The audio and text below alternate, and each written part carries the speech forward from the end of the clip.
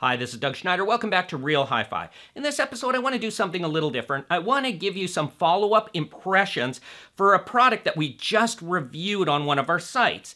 In this case, the Bowers Wilkins 805D4, which was reviewed by Hans Wetzel on SoundStageUltra.com. We published the review on October 15th. Basically, I want to give you a second take. But before I get into my impressions, I want to say I'm going to keep it brief because I largely agree with what Hans wrote in the review. So to get all the details and all the little sonic subtleties that he describes, go see the review, read that online. I'm not going to get into that here. Instead, I want to give you kind of my overriding impressions. The first things I want to talk about are the appearance and the build. Now, this is the Bowers Wilkins Company's flagship stand mount speaker, and it looks every bit the part.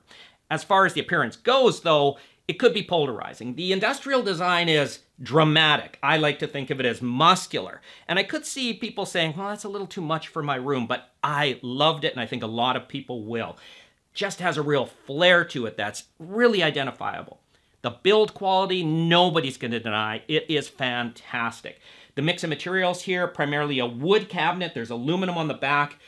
Across the top here, around the mid-range woofer, and this entire tweeter taper tube is aluminum as well.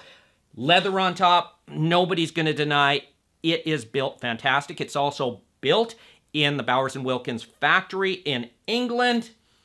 It's a real luxury piece. The speaker's configuration is a pretty conventional two-way design. It has a 1-inch tweeter and a 6.5-inch mid-range woofer with a port below it. The port is used to augment the bass frequencies. It's important to point out that Bowers Wilkins designs and manufactures its own drivers. No off-the-shelf drive units in this loudspeaker or anything the company makes.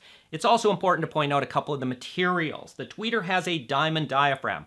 That's the D in D4, and diamond has been used in the 800 series loudspeakers for many years now.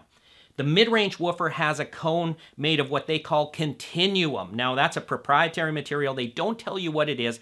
It came in the 800D3 series, and it replaced Kevlar, which was ubiquitous in their loudspeakers for decades. So let's get into some of the sonic highlights, beginning with the bass, which I found pretty deep, given that this is a two-way stand-mounted design, but mostly powerful and well-controlled. There was real slam there from low to high volume levels, and that impressed me. That said, you can find speakers that are a little warmer and fuller sounding in the bass, as well as ones that maybe extend a little bit deeper in the bass, but I'm not going to knock the bass performance of this loudspeaker. I like tight, fairly deep, well-controlled bass, and the 805D4 delivered that. As you move up in frequency, I found that the bass transitions seamlessly into the mid-range, and unlike older Bowers Wilkins speakers, I had owned a number of them in the past, which almost always had a forced in-your-face mid-range. The mid-range on this loudspeaker was very natural, very transparent, meaning I could hear into the music really well, quite neutral, definitely not too upfront, definitely not too recessed. But as you move up and up and up in frequency into the treble region, that's where some controversy with the sound of this speaker comes out. There's no doubt that the treble region, which is primarily the responsibility of the tweeter, is elevated. And that's not only reflected in the listening, but also in the measurements we took. And Hans found this as well. But he said he didn't find the speaker bright. And I have to tend to agree with that after I listened to it for a very long time and with a wide variety of music. But for me, it did sound prominent, quite prominent, in fact. So what does a prominent treble sound like? Let me relate it to music. Through these speakers, I listened to a lot of Bruce Coburn's albums, and Bruce Coburn's albums have plenty of acoustic guitar. And the top end of his guitar, the higher frequencies, were simply louder, more there, more obvious, more in the room. Likewise, in various songs, cymbals were louder, more there. Was this a good or bad thing? As Hans pointed out in the review, a lot depends on the type of music you're listening to and the recording of it, and that I can agree with. That's because with some music, the speakers actually made it more exciting to listen to. It elevated the top end a bit and brought out a few details, and I thought, well, this is really, really fun to listen to. With other music, particularly music that's bright sounding inherently, that could be a problem because it could tip too much treble. But I did play Lana Del Rey's White Dress from Chemtrails Over the Country Club, and this is one of the brightest sounding recent recordings I've purchased. And I would say it was a little bit on the edge, but I didn't mind it because also I found that prominent treble was based partially on volume level. At low to medium volume levels, having that extra high frequency sparkle wasn't always a bad thing.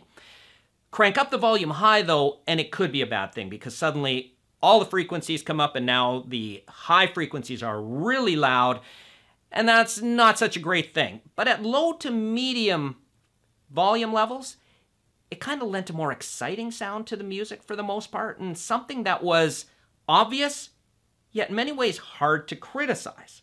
I also noticed something else with the overall voicing of the speaker, which has something to do with its treble balance.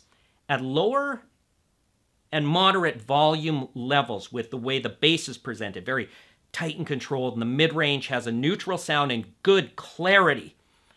And that elevated top end at those moderate and lower volume levels, I could really hear into the music really well, better than with many speakers. And that was a really great thing. Hans found the speaker very transparent sounding, and when I was playing the pair at those lower volume levels, I can see why. They got out of the way of themselves. There was no kind of telltale cues that the sounds are coming from the cabinet, and they really revealed the details in the recordings from the lowest frequencies the speakers could reproduce right up through the highs. It was just really clear and easy to hear. But once again, increasing the volume level changed things.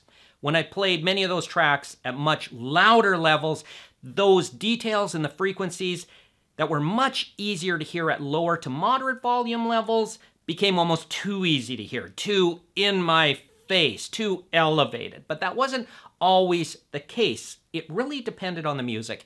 And that's something Hans stressed in his review, and I can't stress enough as well. I call the 805 D4 definitely a speaker with a sound. It is not designed as a neutral transducer, one that displays all those frequencies for you evenly. It has a sound.